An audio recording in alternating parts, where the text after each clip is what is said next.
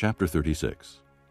The family heads of the clan of Gilead, son of Machir, the son of Manasseh, who were from the clans of the descendants of Joseph, came and spoke before Moses and the leaders, the heads of the Israelite families.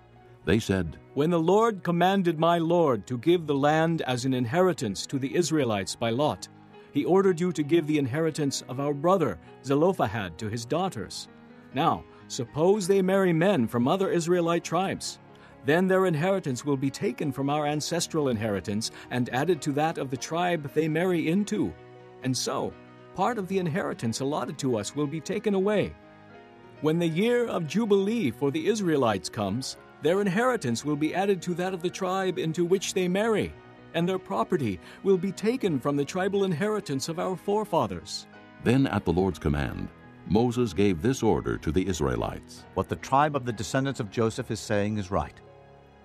This is what the Lord commands for Zelophehad's daughters.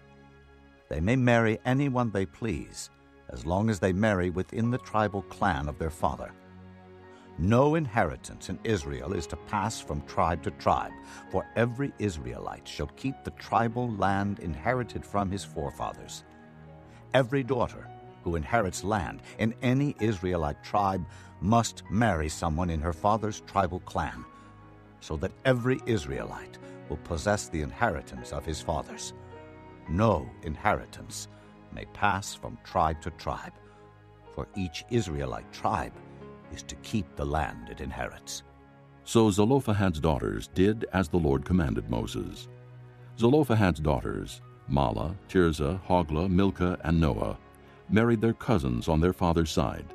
They married within the clans of the descendants of Manasseh, son of Joseph, and their inheritance remained in their father's clan and tribe.